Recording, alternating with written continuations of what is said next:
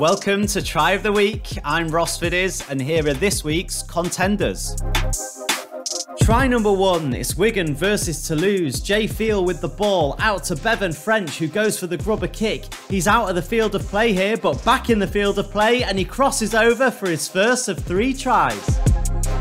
Try number 2, and it's Salford away at Catalan. Brodie Croft perfecting the art of the dummy pass not once but twice. He breaks through the line and charges down the field of play. He's got an army of support and he times the pass perfectly to Ryan Briley, who touches down for Salford.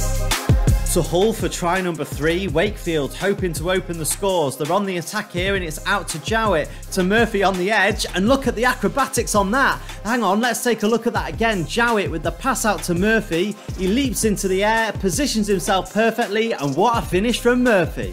Try number 4, and it's a Try of the Week regular. We're up to Barrow with Featherstone piling on the pressure. Craig Hall with the looping pass, but look at this, it's into the arms of the intercept king, T. Ritson. He's like a runaway train for the Raiders, and Tom Lynham, well, he does his best to catch up, but Ritson, he's in his element, and he puts Barrow into the lead.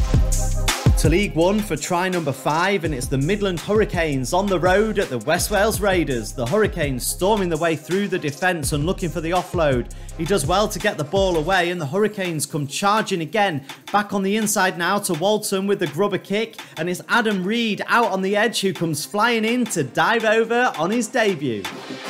And finally, try number 6, and we stick with League One. It's an intercept from Rodden for North Wales Crusaders.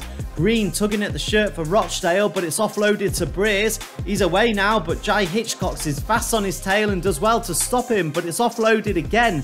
This time to Matt Reed, who completes a team effort to touchdown for the Welsh. 6 tries, but only 1 winner. Head to the R League app now to vote for your favourite.